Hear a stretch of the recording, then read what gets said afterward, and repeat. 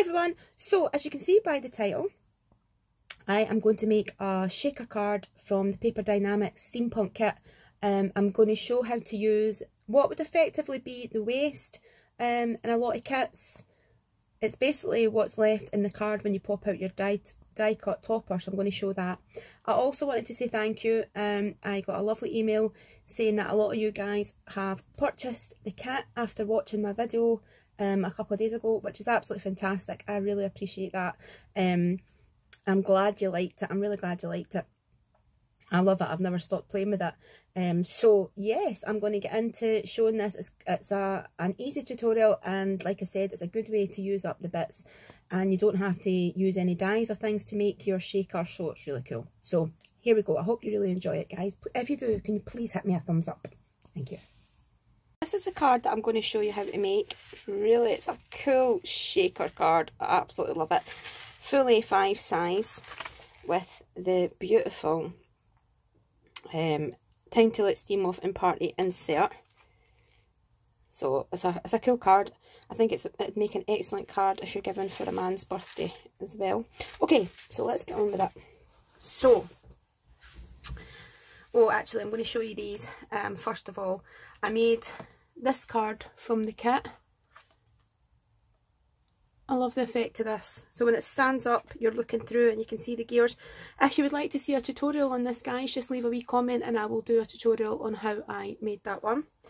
And then I also made this one, which I just love. And I've cut down one of the inserts and put it inside.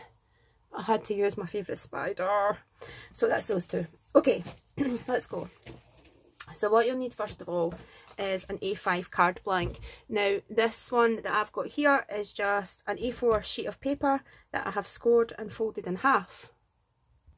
But I know you can buy A5 card blanks, but I've used the black because this card I'm designing, it is designed for me, for a man, but I do know I absolutely adore steampunk, and if I received this card I would be more than happy to receive it. So I'm saying I'm designing it for a male card, but obviously it can be female as well.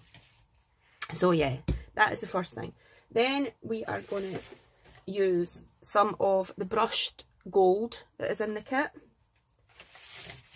I'm going to use a sheet of, well, part of the sheet of one of the beautiful topper sheets, and I'm going to use this one this time. Slightly different, same concept but just a slightly different image. Well, it is a different image from the one that I used before. I'm using the dragonfly one this time, and I used the pocket watch with the wings the last time. So I'm going to use that sheet. I need a piece of acetate. This was part of an A4 sheet, and some backing paper from the kit. And that is what I'm going to use. And then I'm going to die cut out some of the shapes. I've already got them die cut out and I will show you that. So anyway, let's get on with it. So the first thing I'm going to do is matte and layer a piece of this brushed gold onto my card.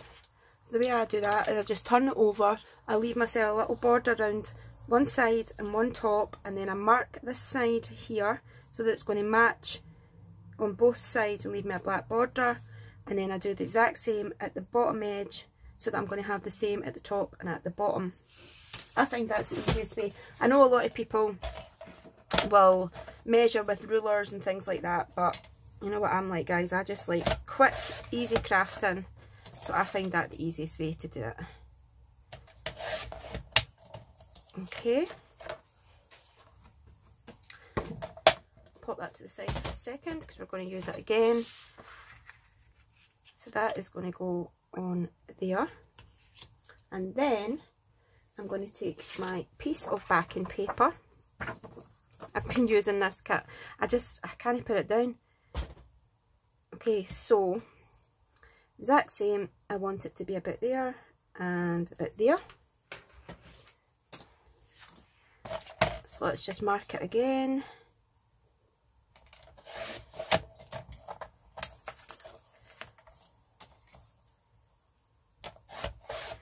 Okay, and keep all your scraps of paper like this, because even though it's only small, it would look nice as a wraparound around a card or something like that. So keep that, put that back in with your kit. Okay, so let's stick this down. So I'm using my wet glue.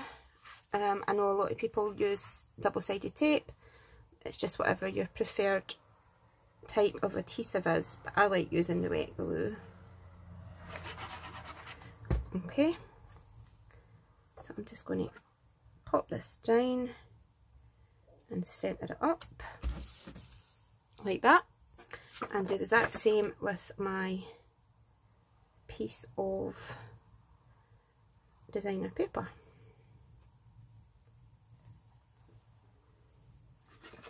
And I'm using the beautiful sort of French, well actually it's not, it's like a green, I was going to say French navy, but it's like a sort of dark army greeny bluey. It's beautiful.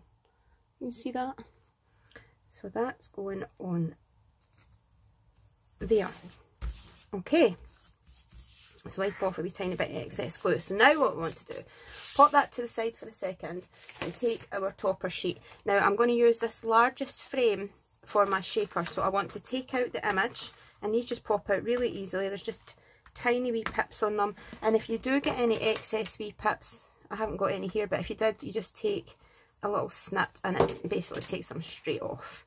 So then I want the frame, so I'm going to fussy cut it out, which is really easy because the foiling makes it easy to do a straight line.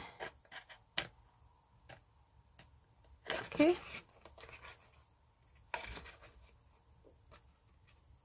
and if you're not good at cutting straight lines with your scissors, you can do this on your trimmer, but I'm just doing it with my hands, with scissors. Okay,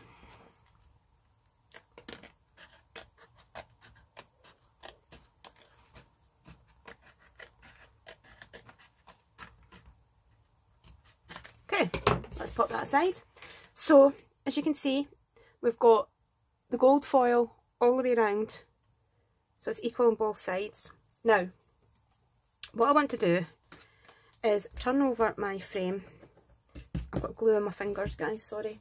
Take my acetate, and basically I'm doing the same matting and layering technique again, because I want this to cover, this is what's going to create my shaker. So, and you want to make sure that you've covered, this comes into a peak here, so you want to make sure that you've covered it completely. So take it almost to the edge all the way around, and I'm just going to mark it where I want to cut it, like that. And again,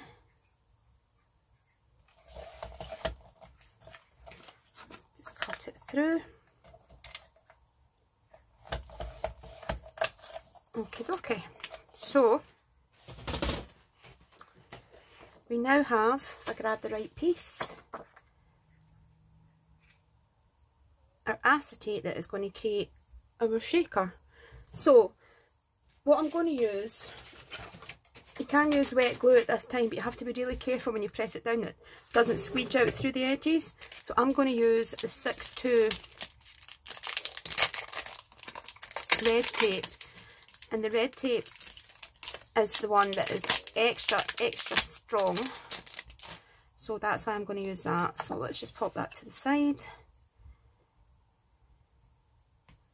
and get it open.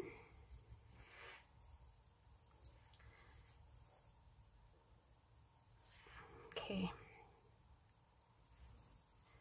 and you want to stick it. Now this is a thin one that I'm using. It's only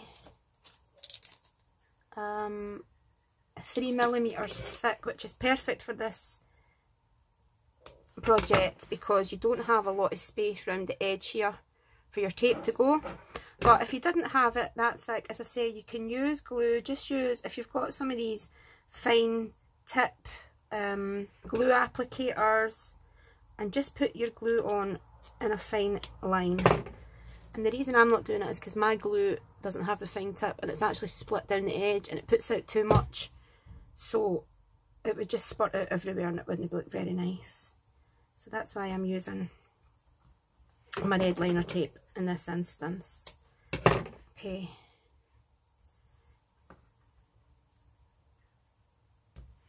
And there we go. Right, bring this back in. Take off my liner tape. I've got no nails on. I'm still trying to let my nails heal before I go and get them done. I usually use stick-ons, as you guys know, and I love them. I've got all different colours and things, but I've really damaged my nails with them. So I'm going to actually go to the shop and get my acrylics done. But I'm needing to let these ones heal for a wee while, and that's why there's nothing on them and they look awful. Okay, so let's just stick this down here, making sure I've got it straight, and press it down. So there we have the front of our shaker. Okay, so next thing I'm going to do is stick down the topper. So what I want to do, to make sure that I get it as centered as possible, I'm going to pop it down and put my topper, my shaker element over the top of it, and make sure that that is centered, so that it has the same border at the top and the sides. Roughly, it doesn't have to be perfect. And then I'm just going to slightly move that to there. So that's where I know that where I want it. Pop on some glue. And you don't need a lot of glue on this because it's going in the back of the shaker, so you know it's not going to move. I'm just popping on a little bit of glue and then stick that down.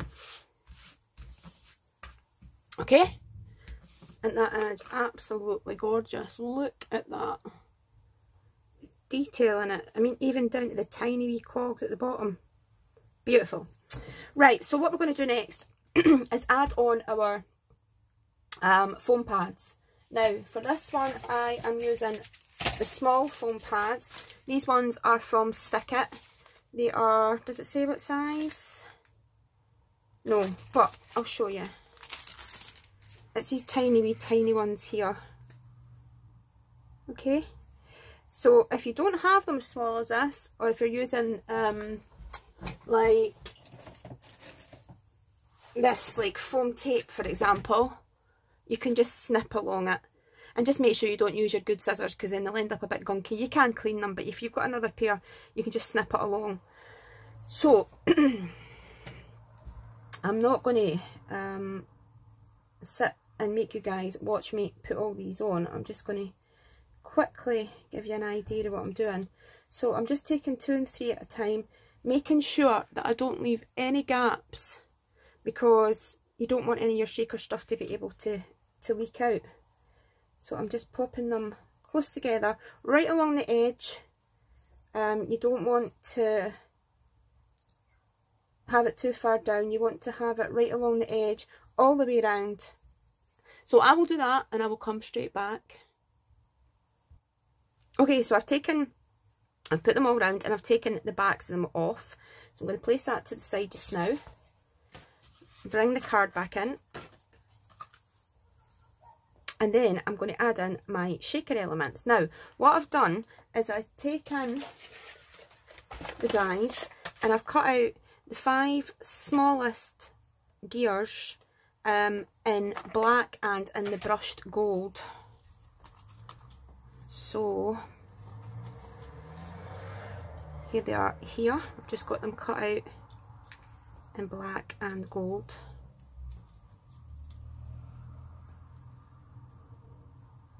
You can see they cut out lovely. So I've got those, so I'm going to place them in the centre, just over the topper in a random fashion, like that. Then I'm going to take some sequins. Now I've got these sequins, and you can use whatever you like. You can use sequins, beads, whatever you usually put in your shakers, you can use. So I'm going to take some of these, they're like sort of dark navy, and I'm just popping in a wee bundle. I'm going to take some of the lighter blue as well, because I've got some light blue in my topper. I'm going to put some of those in. A wee bit more of the dark ones there. Then I've also got some of these beads. These are, they're black, but they've got like the Aurora Borealis over the top. You can see here. So I'm going to pop in some of the smallest ones. And I like putting beads in because when you do the shaking, they make a nice noise. Whoops. Come here. Some of them are escaping. And these are nice with the Aurora Borealis in them, but obviously you can put in whatever one matches the topper that you're using or your colour scheme. Okay, we've got those in. Then what we're going to do is bring our shaker element back in, and at this point I like to put just a small line of glue, not a lot, just a small line all over my sticky back foam pads, because like I always say, the foam pads and double-sided tape and things, eventually they will dry out, and I want this, because it's going to have so much stuff inside it, to make sure that it is not going to open at any time in the future. Okay, so then I'm going to make sure that all my pieces, there's nothing round the edge, everything's in the middle, and I'm going to line this up over the top like that, making sure that it's straight before I press it down. Now at this point, when I've got it pressed down, I'm going to shake them a little bit just to, so it's not so bumpy. Make sure I've got it all pressed all the way around, nice and firm. It's not going to come out anywhere. And then you can see we have a shaker. Let's give it a little tap. And I love that because you can see the gears on the inside, you can hear the beads, it's just super cool. So we've got that. So that is the main element of the card. Now I'm going to go back to my topper sheet, and I'm going to use this sentiment, Sent with Love. It's going to pop it out, and I'm going to pop that right on the corner here. Actually, let me have a look.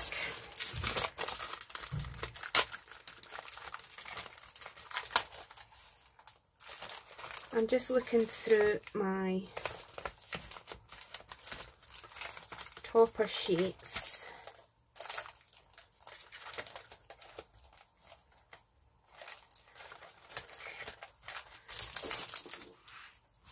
Because that one on the blue doesn't really stand out because it's blue on blue. So let's see, because I already used the other one off that sheet. There's a grey one, that might be nice. Yeah, actually the grey might be a bit different, so, or I could use, no, I'm going to go with that grey. Oh, there's a dark one, that would look quite nice. That might match, no, that one's nice actually, because that will match the dark paper in the background. So we'll take this one. So it's cool because you get lots of different choices in the kit that match all your papers. So let's just pop that back in there, and I'll put that in the kit as well to use on a different project. So I'm going to use this one instead, which is the Best Wishes, because it matches kind of with the dark background, and that is just going to go here, kind of arched. So all I'm going to do is put a tiny bit of glue in the centre and some glue on the edge, and then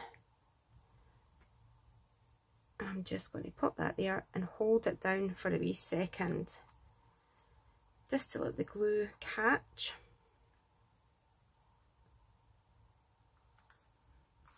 Okay, and you can see then it gives it this kind of raised effect, so I quite like that.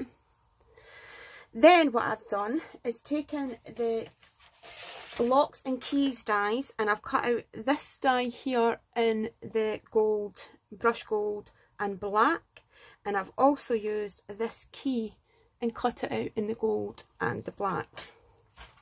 Now the reason I've done it in two is because I like to shadow them. So all that means is pop one on top of the other. Now if you can see here, when you stick them together, it gives it this really nice shadow effect and it makes it look a bit 3D, a bit more real. So I'm going to do that with that, and I'm also going to do it with the lock. So what to do is take your base one, which is a black one. No, sorry. Take your gold one and pop your glue on the back. And you don't need a lot of glue, but... And then take my black one, lay it over, and just slightly offset it like that. And that's given me this shadow effect. So that I am going to put on this corner here. So just turn it over, add on my glue, and that's going to go here. I'm just having it slightly over the acetate, like that. Same with my key, take the gold key and put on my glue.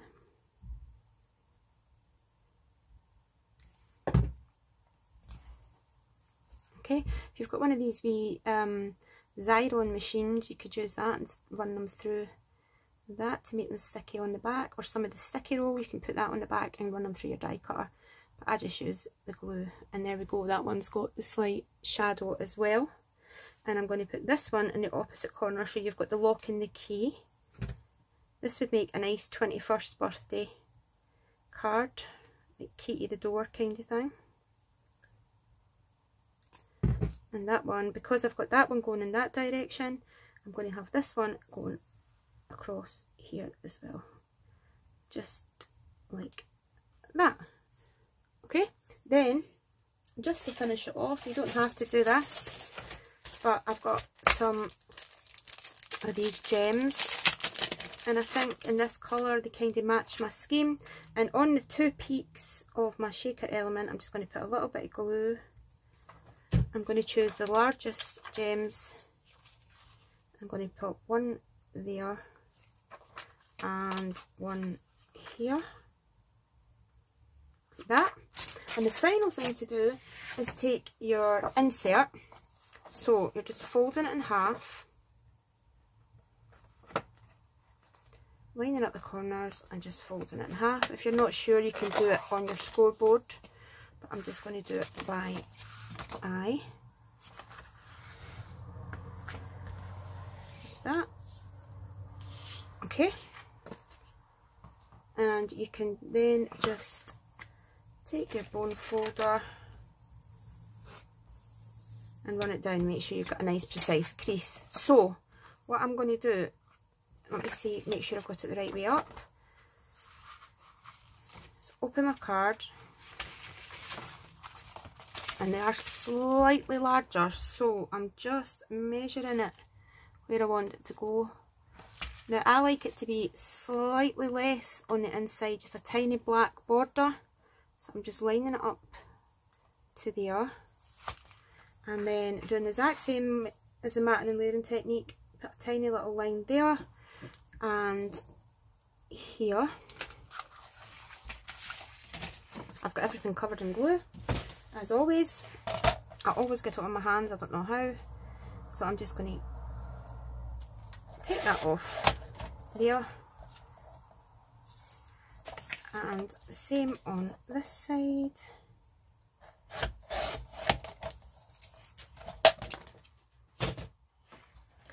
Bring my card back in again, make sure I've got it the right way because I've done that 100 times.